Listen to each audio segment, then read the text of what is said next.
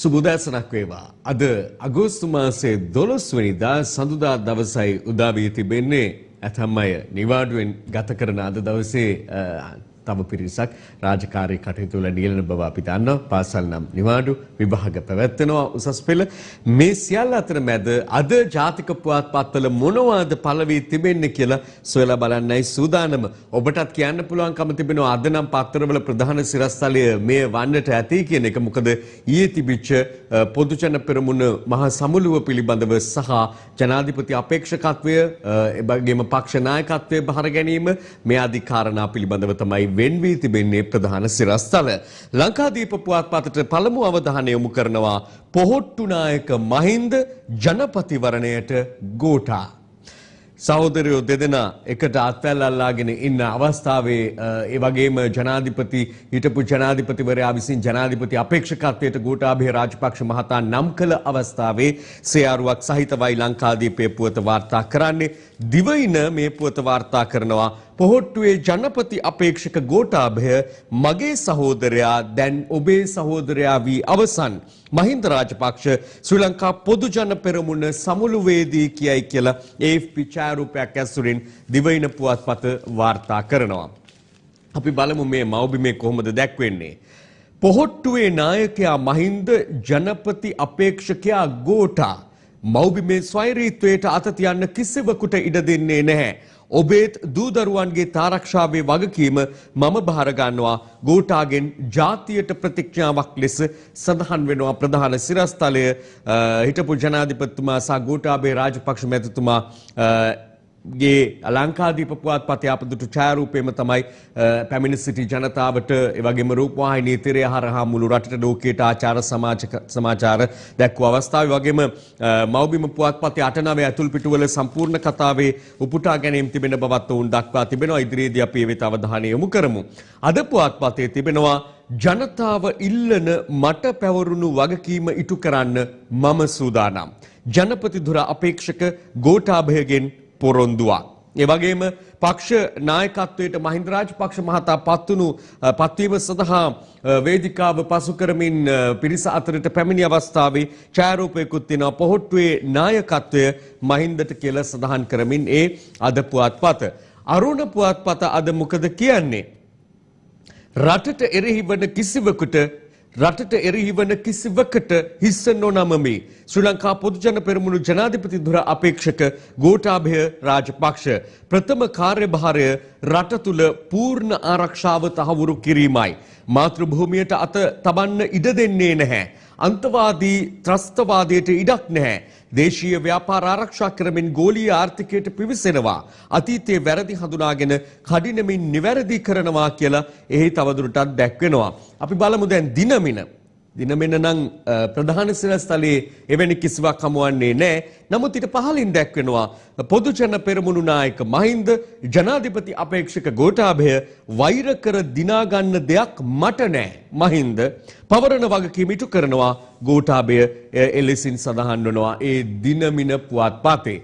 කෙසේ වෙතත් ජනාධිපතිවරණයක් ප්‍රකාශයට පත් කරවත් නැති මොහොතක ඒ ගැන නාමයෝජනයක් ඇඳවීමේ දිනවකවානු ප්‍රසිද්ධියට පත්ව නැති මොහොතක අනෙක් කිසිදු සන්ධානයකින් පක්ෂයකින් Tamanගේ ජනාධිපති අපේක්ෂකත්වය අපේක්ෂකයා කවුරුන්ද වග නිල වශයෙන් හෙළි නොකරන අවධියක ශ්‍රී ලංකා පොදු ජන පෙරමුණ ප්‍රථම පියවර තබනවා. පළවෙනියටම ජනාධිපති අපේක්ෂකයා කවුරුන්ද කියා හඳුන්වා දෙමින් මේ පිළිබඳ විවිධ නම් පහුගිය දිනවල කතා බහට ලක් වුණා. ඒ සියලු නම් අභිබවමින් හිටපු ජනාධිපති විපක්ෂ නායක මහින්ද රාජපක්ෂ මහතා විසින් ගෝඨාභය රාජපක්ෂ නාමයේ නිර්දේශ කරනවා ඊයේ මීළඟ ජනාධිපතිවරණ අපේක්ෂකයා විදියට Tamanගේ පාර්ශවයෙන්. මේ අවස්ථාවේ අපි ඔබට නරඹන්නට දෙන්න සූදානම් සියත ප්‍රධාන ප්‍රවෘත්ති විකාශයේ ඒ සම්බන්ධ පුවත් වාර්තාව. ශ්‍රී ලංකා පොදු ජන පෙරමුණේ ප්‍රථම ජාතික මහා සම්මේලනය අද පස්වරු 3ට ආරම්භ වුණේ කොළඹ සුගතදාස ගෘහස්ත ක්‍රීඩාංගණයේදී. ඒ විපක්ෂ නායක මහින්ද රාජපක්ෂ මහතාගේ ප්‍රධානත්වයෙන්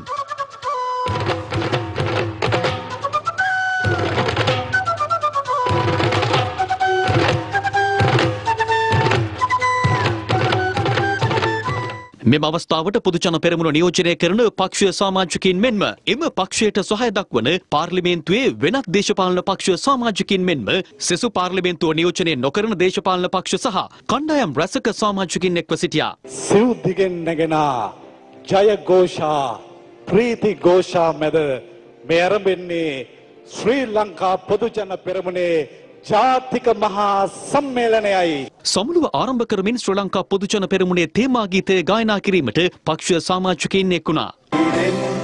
සඳවත එලි දැල්වේ සඳින් රැය ගන දුර නිමවේ ඔබෙන් පෙරමුණ එලි දැල්වේ එයින් ජන ගන දුර නිමවේ. ඉන් අනතුරුව ශ්‍රී ලංකා පොදුජන පෙරමුණේ නායකත්වය විපක්ෂ නායක මහින්ද රාජපක්ෂ මහතා වෙත පිළිගැන්වීම ශ්‍රී ලංකා පොදුජන පෙරමුණේ සභාපති මහාචාර්ය ජී.එල්. පීරිස් මහතා විසින් සිදු කරනු ලැබුවා. මම අතිගරු මහින්ද රාජපක්ෂ මැතිතුමාව යෝජනා කරමි. මේ නැගෙන්නේ යෝජනා ස්ථිරත්වයේ ප්‍රීති ഘോഷාවයි. යෝජනා ස්ථිරත්වයේ ප්‍රීති ഘോഷාවයි.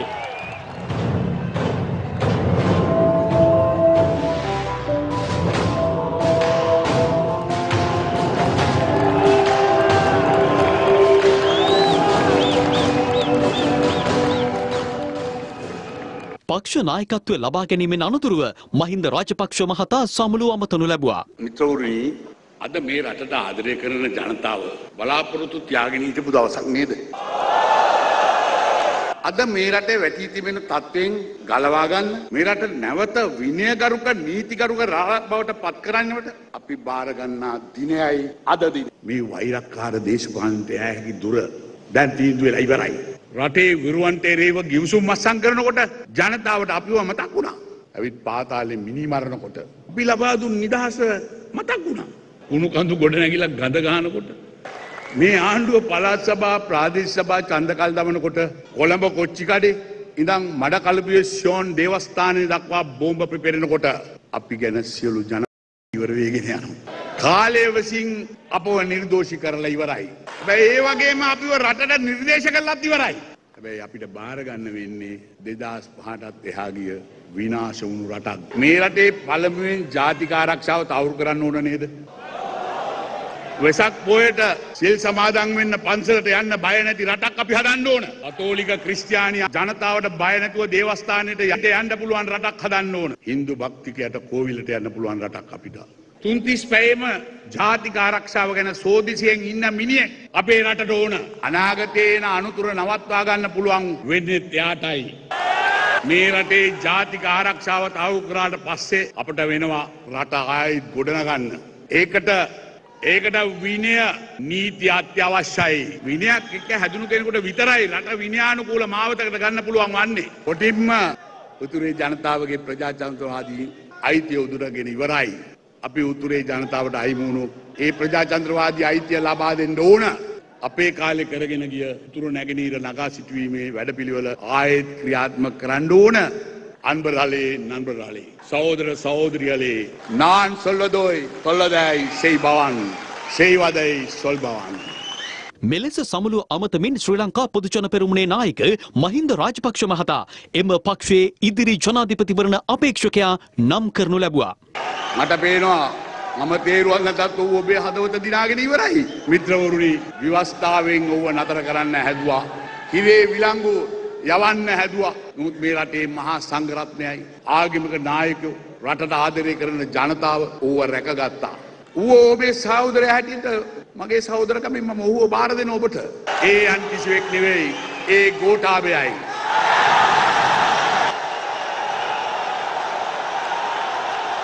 ගෝඨාභය මම මේ දේ කියන්න ඕන. ගෝඨා කවදාවත් මාව රටේ ජනාධිපති කරන්න කියලා කාගෙන්වත් ඉල්ලුවේ නැහැ. මගේ දැත් ශක්තිමත් කරන්න කියලා ජනතාවගේ අඬලා වැළපිලා ඉල්ලුවේ නැහැ. ඔබ ඉන්නේ මේ ජනතාවගේ දැත් ශක්තිමත් කරන්න. ඔබේ දැත් ශක්තිමත් කරන්න නෙවෙයි. ඒ නිසා මට පළමුවෙන් වටින්නේ මගේ රට. දෙවනුවත් වටින්නේ මගේ රට. ගෝඨා එය ඔබටත් එසේ විය යුතුයි. මේ විජයග්‍රහණය ආරම්භමයි.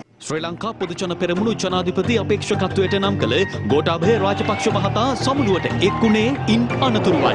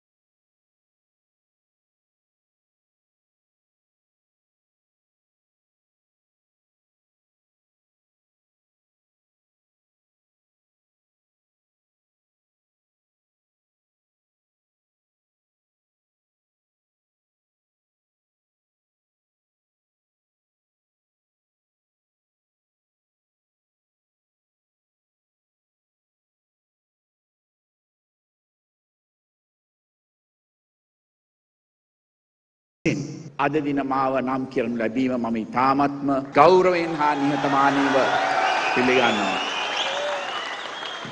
ප්‍රථම කාර්යභාරය වන්නේ රට තුල පූර්ණ ආරක්ෂාව තහවුරු කිරීමයි. අපිට යලිත් මේ දිවයින ලෝකේ සුරක්ෂිතම රට බවට පත් කළ හැකි බව මම ඉතා විශ්වාසයෙන් ප්‍රකාශ කරනවා. ඔබේ දූ දරුවන්ගේ ආරක්ෂාවේ වගකීම මා බාර ගන්නවා. මම කිසි විටකත් අන්තවාදී ත්‍රස්තවාදයට ඉඩ තබන්නේ නැහැ. ඒ වගේම උතුරේ ජනතාවට විශේෂිත වූ අපේක්ෂාවන් ගැන අපට මනා අවබෝධයක් තියෙනවා. ඔවුන්ගේ මේ ගැටලු අපේ රජයක් විසින් නිසැකවම විසඳන්නට කටයුතු කරනවා. තම රාජකාරී වගකීම් නිසියාකාරව ඉටු කිරීම සඳහා තීරණ ගන්නා අවංක රාජ්‍ය නිලධාරීන්ට අවශ්‍ය උපරිම නීතිමය රැකවරණය ලබා දීමට අපි කටයුතු කරනවා. මා එදා ආරම්භ කළ නගර අලංකරණ ව්‍යාපෘති හා හරිත නගර සංකල්පයන් රට පුරා ව්‍යාප්ත කිරීමට අපි අනාගතයේදී කටයුතු කරනවා. කාන්තාවකට බිය නැතුව රටේ ඕනෑම තැනක ඕනෑම වේලාවක තනුව ගමන් කළ හැකි ආකාරයේ රටක් අපි ගොඩ නගනවාමයි. කිසිදු විශේෂ රටක් හමුවේ දනින් නොවැටෙන රටේ ස්වාරිත්ව හැම විටම ආරක්ෂා කරන ඕනෑම රටක් සමග සමතත්වයෙන් ගනුදෙනු කරන දේශීය අභිමානය සුරකින ගෞරවාන්විත පාලනයක් අපි යලි ස්ථාපිත කරනවා. ඉදිරියේ එන ජනාධිපතිවරණය රටට ඉතාමත්ම තීරණාත්මකයි. එය රටේ අනාගතය විසඳන මැතිවරණයක්. ඒ නිසා මේ මොහොතේ අපේ රටේ සියලු දූ දරුවන්ගේ අනාගතය වෙනුවෙන් පක්ෂ ભેදයකින් තොරව අත්වැල් බැඳ ගන්නා මෙන් සිංහල, දමිළ, මුස්ලිම්, මැලේ, බර්ගර් යන සියලු ජන කොටස් වලට අයත් දේශප්‍රේමී ජනතාවගේ මමනවා. මේ සුවිශේෂී දවසේ මම ඔබෙන් විශේෂ ඉල්ලීමකුත් කරන්නට කැමතියි. අපේ සමස්ත මැතිවරණ ව්‍යාපාරයම විනයගරුක, නීතිගරුක, සදාචාරාත්මක මැතිවරණ ව්‍යාපාරයක් ලෙස අපි පවත්වාගෙන යමු. මේ මැතිවරණ ව්‍යාපාරය තුල හැම විටම පරිසර ආරක්ෂණයට මුල් තැන දෙමු. පොලිතීන් හා ප්ලාස්ටික් වලින් සම්පූර්ණයෙන්ම තොර වූ මැතිවරණ ව්‍යාපාරයක් හරහා අන් සියලුම පක්ෂවලටත් ආදර්ශයක් සපයමු. මෙතෙක් බාරගත් සෑම වගකීමක්ම ඉහළින්ම ඉටු කළාසේ මෙවරත් ඔබ සියලු දෙනා ඉදිරියේ ගෞරවයෙන් මම ප්‍රකාශ කරන්නේ අද රටට අත්‍යවශ්‍යව තිබෙන ඔබ සියලු දෙනාම ඉල්ලන ඒ ජාතික කර්තව්‍ය ඉටු කිරීමට මා සූදානම් බවයි. ගෝඨාභය රාජපක්ෂ මහතාගේ අදහස් දැක්වීම තුළ සම්පූර්ණ කතාව තුළ කියවුණා තුන්වෙනි වතාවට මේ රටේ Taman ජාතික වගකීමක් බාර ගන්නට සූදානමින් සිටින බව, රටේ වගකීමක් බාර ගන්නට සූදානමින් සිටින වග. පළමුව හමුදා නිලධාරියෙකු විදියට, ඊළඟට ආරක්ෂක රාජ්‍ය ආරක්ෂක ලේකම්වරයා විදිහට එතුමා මේ රටේ අවුරුදු 30කට එහා ගිය යුද්ධයක් නිමා කරන්නට දැඩි කැපවීමක් කරනු ලැබුවා. ඒ සේවය නැවත සිහිපත් කරනු ලැබුවා. ඉන් අනතුරුව තමයි නැවත වතාවක් මෙලෙස රටේ නායකයා විදිහට පත්වන්නට බලාපොරොත්තුවෙන් ඔහු මේ දේශපාලන ප්‍රවාහයට අවතීර්ණ වන්නේ. මේ අපි ඇසුවේ දුටුවේ ඔහුගේ ප්‍රථම දේශපාලනමය ආමන්ත්‍රණය. එතකොට මෙහිදී මේ ආමන්ත්‍රණය පිළිබඳව එහි දැක් වූ කරුණු පිළිබඳව බොහෝ දෙනා අපට දකින්නට ලැබුණු ආකාරය නම් මාධ්‍ය තුලින් සමාජ මාධ්‍ය තුලින් බොහෝ ප්‍රසාදෙන් කතා කරන බවක් වෙන කිසිවක් නිසාම නෙවෙයි. ඔහු දැක් වූ අදහස් වගේම එහිදී තවත් පාර්ශවයකට මඩගසන්නට තවත් පාර්ශවයක් එලා දකින්නට කටයුතු නොකර බොහොම පැහැදිලිව බොහොම ගෞරවනීයව Tamanගේ පළමු ආමන්ත්‍රණය සිදු කළ බව තමයි වැඩි දෙනාගේ පිළිගැනීම බවට පත් වුණේ. කෙසේ වෙතත් වාද විවාදයට තුඩු දෙන කාරණා එතන තිබුණත් හිටපු ජනාධිපති මහින්ද රාජපක්ෂ මහත්මයා දැක් වූ අදහස් තුලදී කියුණා අපට නැවත බහර ගන්නට වෙන්නේ 2005ට එහා ගිය රටක් 2005 දී තිබුණා වගේ විනාශයට පත් වුණු රටක් කියලා. හැබැයි ජනතාවගේ පැත්තෙන් ගත්තොත් එහෙම එතුමන්ලා එදා එහෙම කියලාත් බාරගත්තා.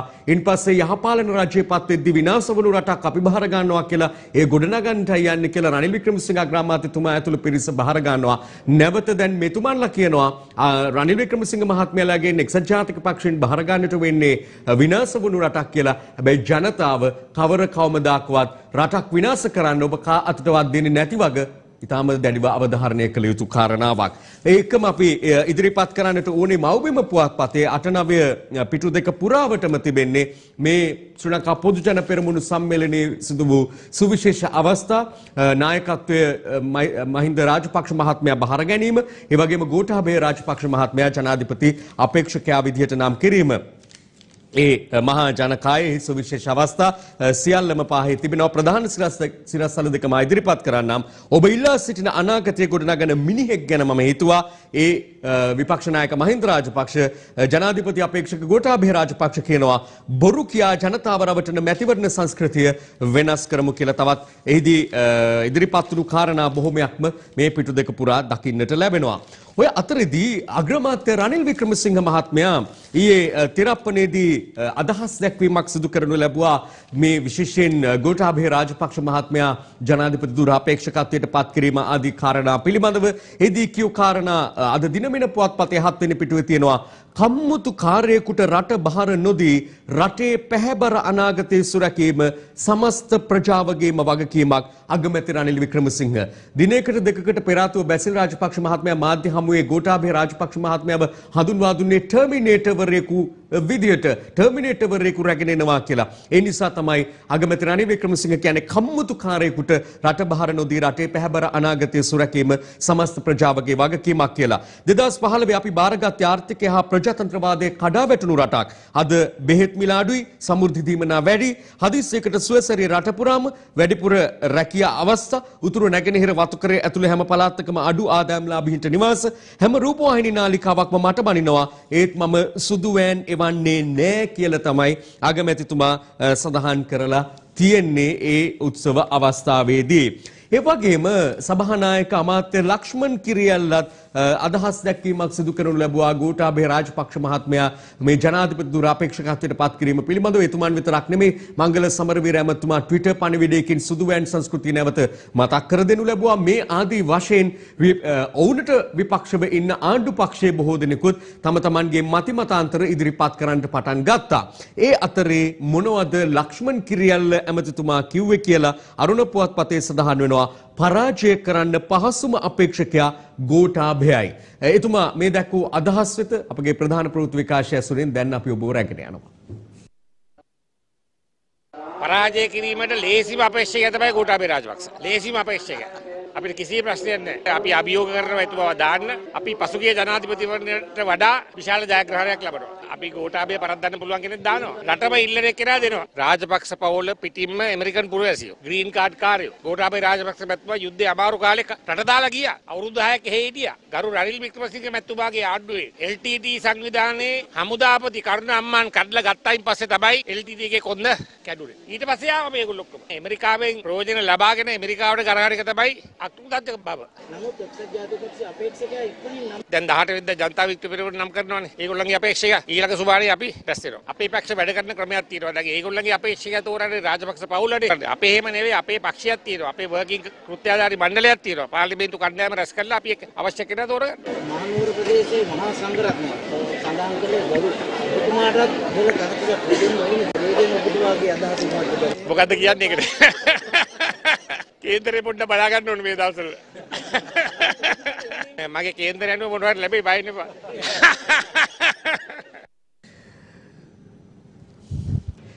කිරෙන් බැද්දත් තෙලෙන් බැද්දත් කොබෙයාමයි කියලා ඔය අතරේ අගමැතිතුමා අර කලින් අදහස් දැක්වීමත් එක්කම කියපු කාරණාවකුත් අද ලංකාදීප පුවත්පතේ තියෙනවා. පොහොට්ටු සමුළුවට රනිල්ගෙන් උපහැරණයක් කියලා තමයි එය සඳහන් වෙන්නේ. කිරෙන් බැද්දත් තෙලෙන් බැද්දත් කොබෙයාමලු. ලංකාදීප පුවත්පතේ මුල් පිටුවට අවධානය යොමු කරන්නේ ජනපතිවරණයට එනවාමයි සජිත් කියයි.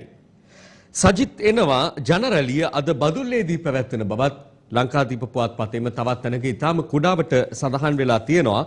දිවයින පුවත්පතේ තිබෙනවා සජිත් තිරප්පනේදී කියයි කියලා ජනාධිපතිවරණයට අනිවාර්යෙන්ම එනවා කියලා. මෙවර තමන් අනිවාර්යෙන්ම ජනාධිපතිවරණයට ඉදිරිපත් වන බවත් රජරට ජනතාවත් රටේ ජනතාවත් දිවි හිමියෙන් රකින්න බවත් එක්සත් ජාතික පක්ෂ නියෝජනයක සජිත් ප්‍රේමදාස මහත්මයා ප්‍රකාශ කරලා තියෙනවා. ඒ වගේම අරුණ පුවත්පතේත් සජිත්ගේ මංගල රැලිය අද කියලා යම් සඳහනක් ඉතාම කුඩාවට දකින්න පුළුවන්කම තිබෙනවා. අද පුවත්පතේ දැක්වෙනවා ජනපතිවරණයට සජිත් ඉල්ලන හරින්ගේ බදුලු රැලිය අද කියලා. කියන්නේ සජිත් ප්‍රේමදාස මහත්මයා පත් කරන්නට කියන ඉල්ලීම කරන රැලිය තමයි අද හරින් ප්‍රනාන්දු මහත්මයාගේ මෙහෙයවීමත් එක්ක බදුල්ලේදී පවත්වන්නට සූදානම්ව තිබෙන්නේ. ඒ අතරේ අපි දකින්න තවත් කාරණා කීපයක් තිබෙනවා.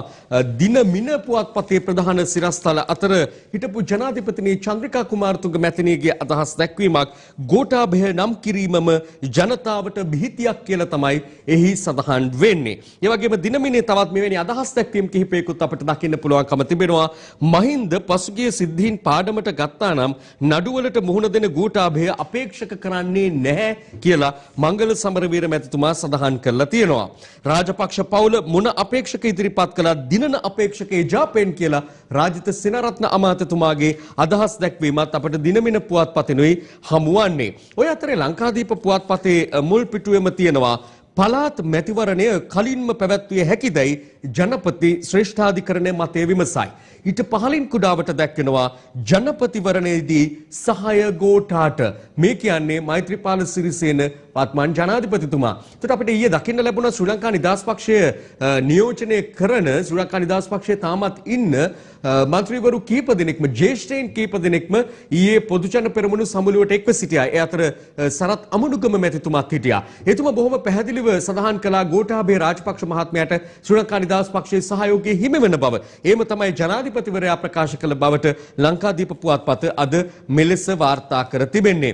මේ අතරේ ජනාධිපතිවරයා සම්බන්ධ දිනමින පුවත්පතේ පස්වෙනි පිටුවේ මේ පුවත් වාර්තාව ඔබට ඉදිරිපත් කරන්න සූදානම්. ථෙරවාදී බුදුදහම ලොවට බෙදෙන ධර්ම ප්‍රචාරක වැඩපිළිවෙලට කැපවීමට ශ්‍රී ලංකාව කාම්බෝජයේ එක්වෙයි.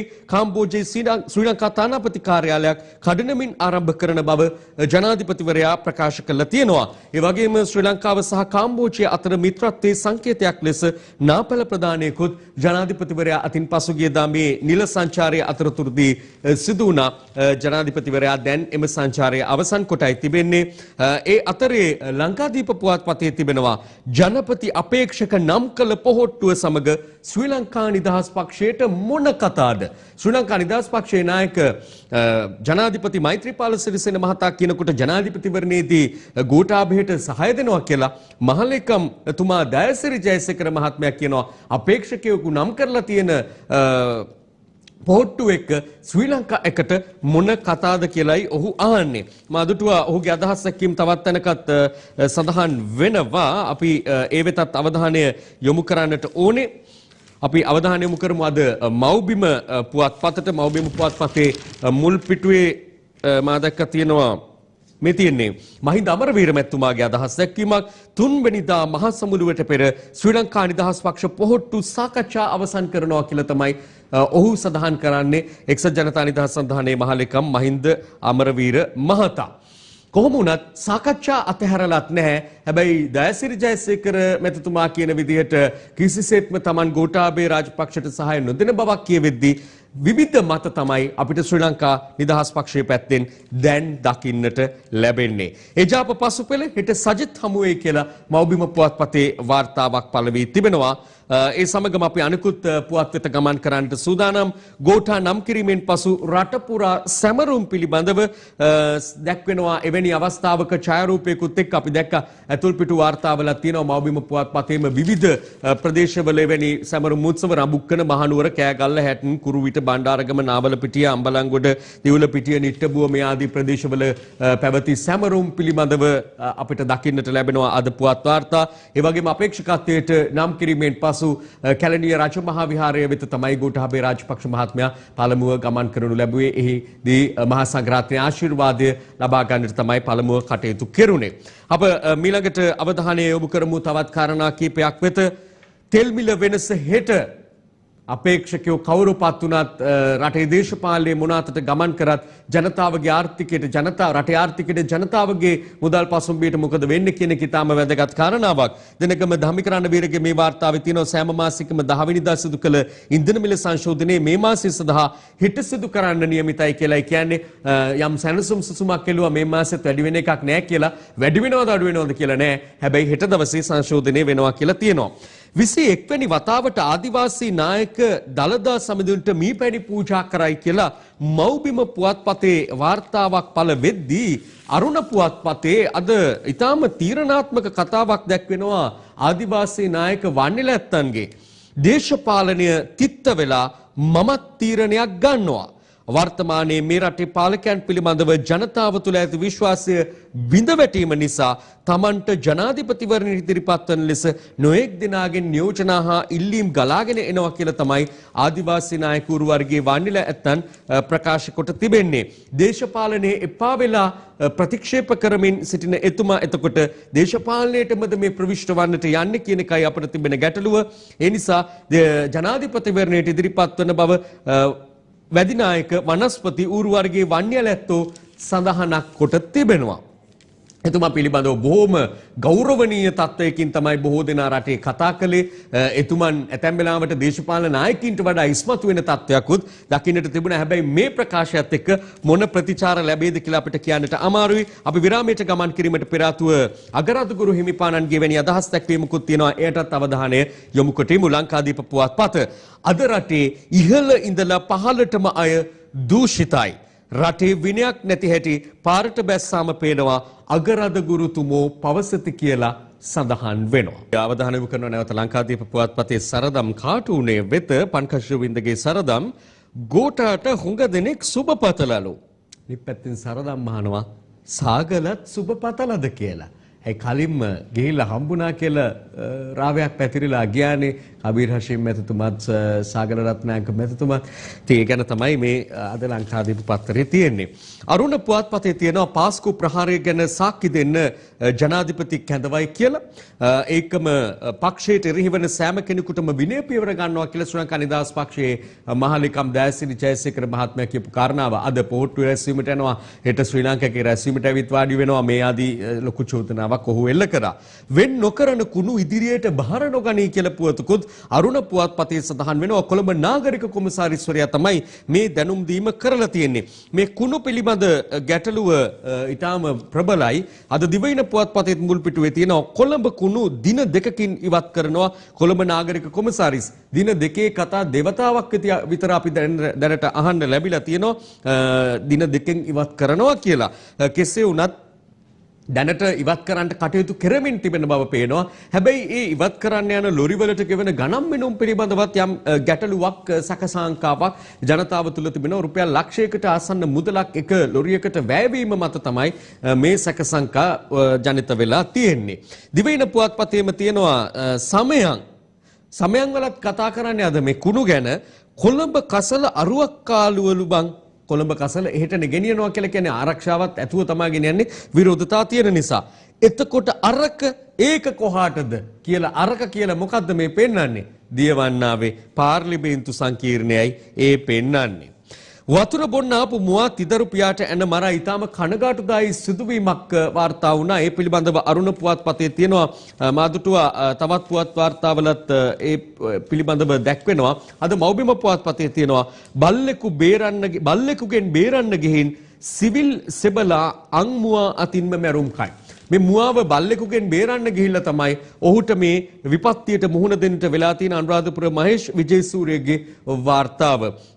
ජීවිතයක් බේරන්න ගිහිල්ලා Tamanගේ ජීවිතේ පූජා කරන්න වෙච්ච කනගාටුදායී අවස්ථාවක්. ඒ වගේම තවත් එවැනිම වීරක්‍රියාවකට සම්බන්ධ වෙන්න ගිහිල්ලා Tamanගේ ජීවිතය අහිමි කරගත්තු කෙනෙක් පිළිබඳව තියෙනවා මව්බිමේම ඉන්ධන සේවකයාගේ සටනින් පොල්ගහවෙල කොල්ලේ වරදී වෙඩි පහරින් සේවකයා මරුට සාක්කුවේ තිබූ සල්ලි විතරක් අරන් ගිහින් කියලා කුරුණෑගල වාර්තාකරුගේ වාර්තාව ඇසුරින් මව්බිම පුවතක් සම්පාදනය කරනවා.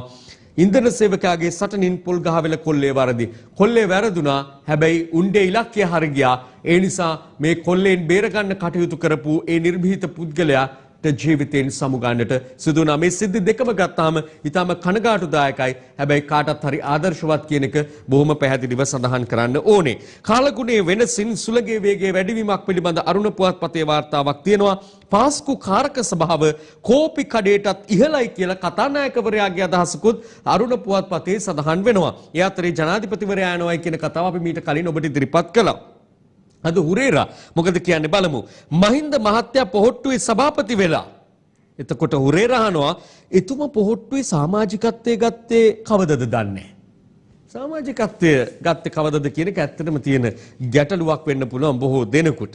අපි ඒ අතරේ අවධානය යොමු කරන්න සූදානම් මව්බිම පුවත්පතේ උපුටානු ගත්තවත් පුවත් කීපයක් වෙත කෝටි 1.5ක කොකේන් ගුවනින් ගෙන ඉන්දියානු කත අල්ලයි කියලා තියෙන අවුරුදු 37ක පමණ කාන්තාවක් තමයි මේ විදියට අත්අඩංගුවට පත් වෙලා ඉන්නේ. පාරට වැටුණු ලූණු ගෝණි සුද්දාගේ කරමතින් ලොරියට ජාතිය කුමක්වත් පාට හැමේ පාට කුමක්වත් බොම ආදර්ශවත් ක්‍රියාවක් විදේශ ජාතිකයෙකුගෙන් දකින්න ලැබුණු පාරට වැටුණු ලූණු ගෝණි ගොඩ ගහන්න නැවත ලොරියට උදව් කරන විදේශිකයෙක්. ඒ අතරේ මේ මරිසිපාල මොකද කියන්නේ කියලාත් අපි බලමු. දැන් മന്ത്രിවරුන්ට ගමට යන්න බැරිලු. කෝ වැඩ කියලා අහනවලු. ඡන්දෙකුත් ඉස්සරහට එන නිසා ගම් පැත්තේ යන්නත් වෙනවනේ. යන්න විදියක් නැහැ කරපු වැඩ අහනවලු. ගෙදරට යන්නත් බෑ. කෝ ලක්ෂ 4 කියලා අහනවා. ඒ ජනාධිපතිතුමා පහුගිය දවසක කිව්වනේ ලක්ෂ 4ක් විතර ලැබෙනවා කියලා മന്ത്രിවරයෙක්ට. දැන් ගෙදර ගියාම ගෙදර උන් දැහනවලු කෝ ඒ ලක්ෂ 4 කියලා. අද පුවත්පතට අපි දැන් අවධානය යොමු කරන්නේ 18 සපිරු ලක්ෂ 3කගේ ඡන්ද අයිතිය වෙනුවෙන් අද උද්ඝෝෂණයක් කිරීම පිළිබඳව වාර්තා වෙනවා අද පුවත්පතේ. ඒ වගේම ගැටලු 12කට විසඳුම් ඉල්ලා වෛද්‍ය වර්ජනයකට සැලසුම් කිරීම පිළිබඳවත් අද පුවත්පතේම තමයි වාර්තා පළ වෙන්නේ. අපි අතුල් පිටු වාර්තා කීපයකට ඉක්මනින් ගමන් කොට විරාමයට යමු. පක්ෂය වැඩක් නෑ ජනපතිවරණේ මගේ සහය වැඩක් කරන අයෙකුටයි ප්‍රවාහන ඇමති අර්ජුන රණතුංගයි එහෙම කියලා තියෙන්නේ. එතකොට පක්ෂයේ වැඩක් නැත්නම් තමන්ගේ පක්ෂයෙන් නොවුනත් තමන් සහයෝගය දෙනවා කියන එක නෙවෙයිද මේ ඔහු කියන්නේ වැඩක් කරන කෙනෙක් නම්. ඒ අතරේ ගලගොඩත්තේ ඥානසාර හිමියන්ගේ අදහස් දැක්වීමක් හමු වෙනවා දිවයින පුවත්පතෙන් අන්තවාදී බලවේග පරදවන්න මහා සංඝරත්නය සේනා සංවිධාන කරනවා ගලගොඩත්තේ ඥානසාර හිමි කියයි කියලයි සඳහන් වෙන්නේ. අද දිනමින පුවත්පතේ කතුවැකිය පිටුවෙන් හමු වුණා නවකවදය පිළිබඳ පුවතක්. නවකවද චෝදනා ඔප්පු වුණොත් ශිෂ්‍ය භාවය අහෝසි කළ හැකි. මේ ගැනත් මේ විවාද සම්පන්න මාතෘකාවක්. නමුත් ස්ත්‍රී පුරුෂ සමාජ භාවයේ සමානතාව සාධාරණත්වය පිළිබඳ කේන්ද්‍රයේ විශ්වවිද්‍යාල ප්‍රතිපාදන කොමිෂන් සභාවේ අධ්‍යක්ෂ මහාචාර්ය උමා කුමාරස්වාමී මහත්මියගේ අදහස් දැක්වීම නවකවද චෝදනා ඔප්පු වුණොත් ශිෂ්‍ය භාවය අහෝසි කළ හැකි. අපි කාටුන් කීපයකට අවධානය යොමු කරමු. අද ජනරාණි ජනතා පරමාධිපත්‍ය කියන එකේ තේරුම ඔබ දන්නවද රාණි? නැතුව ඔහෙලා තෝරන අපේක්ෂකයාට අපට ඡන්දෙ දාන්න කියලා බල කරන එක නේද? ඒ මහනෝ රාණි එතුමගේ. එතකොට මේ MD වීරරත්නගේ අද කාටුනයක් මව්බිමෙන් හම්බ වෙනවා සාකච්ඡාවක්. සාකච්ඡා මේසේ වාඩි වෙලා ඉන්නේ ජනාධිපතිතුමා හිටපු ජනාධිපතිතුමා. ඒක බොහොම පැහැදිලි. ඒ අතරේ මේ පැත්තේ තියෙන මේ රවුන්ඩ් දෙකේ පැන ඉන්නේ මලු දෙකේ හෝ මොනවා හරි වාදන දෙකේ පැන ඉන්නේ කවුද කියලා ඔබට පැහැදිලිව බැලුවොත් පෙනේ. මේ පැත්තෙන් මේ පැත්තට පැනගෙන එනවා එක්කෙනා දෙන්න. අපිට මතක් කරනවා ඉංග්‍රීසි ඕඩේ හරහා එහා මෙහා පියාඹු මිනිසා මේ ඊයේ පෙරේදා පුදුම සහගත මිනිසා ඒ වගේ අයව ඉදිරියේදී අපිට දකින්න ලැබෙයි අපේ දේශපාලනයේ ඇතුලේ. පරණ තව කතාවක් මතක් කරලා දෙනවා අද ලංකාදීප පුවත්පතේ දාසගේ කාටුනයක්. මේ පුරාණ කතාව නම් ඔබට මතක ඇති අර වේලිලා ගිය විලේ එක පිට්ටනියක් බවට පත්වෙච්ච විලේ ඉබ්බව කොක්කු දෙන්න අරගෙන ගිය කතාව. කොක්කු දෙන්නෙක් නම් නෙමෙයි උඩින් පියාඹගෙන ඉන්නේ තටු ගහගෙන අලි දෙන්නෙක් එන්නේ කෝට්ටක් අරගෙන දෙපැත්තෙන් හොනෙන් අතින් අල්ලගෙන කටින් අල්ලගෙන එතකොට යට ඉබ්බෝ දෙන්නෙක් ඉන්නවා එක්කෙනෙක් අගමැතිතුමා අනිත් කෙනා නියෝජ්‍ය නායකතුමා වගේ පේන්නේ කාව අරන් යයිද ඒක තමයි ගැටලුව. තවත් මේ ගෙඹි පැනිල්ලක් අපිට දකින්න පුළුවන් පක්ෂමාරුව කියලා සඳහන් උදේ විමලසිරිගේ. හැබැයි පනින්නේ පැත්තෙන් මේ පැත්තට වැසිකිලි කටවල් දෙකකට වගේ පේන්නේ. අද අවන්ත ආටිකලගේ කාටුනේ දේශපාලනයේ දූෂිත ව්‍යාපාර මාධ්‍ය මේ ඔක්කොම තියෙනවා එක එක්කෙනා විලි වහගෙන ඉන්නවා තම තමන්ගේ තොප්පි වලින් අනේකාගේ. ඒ අතරේ කේන් විලියම්සන් නවසීලන්ත ක්‍රිකට් නායකයා බොහොම සතුටින් කළ කතාවක් තියෙනවා. ජීවිතයේ පළමු වරටයි මම මේ වගේ සිදුවීමකට මුහුණ දුන්නේ. ඔහුගේ උපන්දිනේට සුබ පැතුව සර්ප්‍රයිස් එකක් දුන්නා. ශ්‍රී ලංකා ක්‍රිකට් ලෝලීන් ඒ පිළිබඳව ඔහු අගය කරනවා. පිටරට ආරංචිවල තියෙනවා ගම් වතුර නිසා ඉන්දියාවේ මරණ සියය ඉක්මවයි ලක්ෂ ගණනක් අවතැන් කියලා කනගාටුදායී සිදුවීමක්. තවත් එවැනි සිදුවීමක් ටැන්සානියාවේ තෙල් බවුසරයක් පිපිරි 60ක් මියම් පිළිබඳ අද පිටරට ආරංචිවල තියෙනවා මවබිම පත්තරේ. අපි අවසන් කරන්න සූදානම් ලංකාදීපේ මේ පුවතත් එක්ක ආගම ජාතිය කුලයේ වෙනසක් නොදකින ඉස්ලාම් දහම හජ් උත්සවය අදයි. ලෝකවාසී ඉස්ලාම් බැතිමතුන් අද හජ් උත්සවය සමරනවා. ඒ සෑම දිනාටම අපේ සුභාශිංසන පිරිනමමින් අපි සමුගන්නවා. හෙටත් 6:30ට සියත පත්තරෙන් හමු වෙන බලාපොරොත්තු වෙන්න. ඔබට සුවදායි සහ සුබවාදී දවසක්ම වේවා.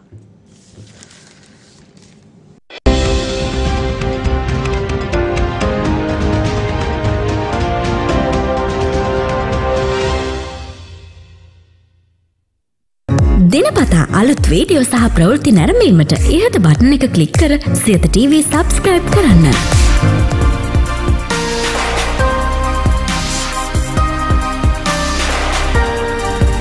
අලුත් වීඩියෝ ගැන මුලින්ම දැනගන්න මෙම සීනුව ක්ලික් කරන්න.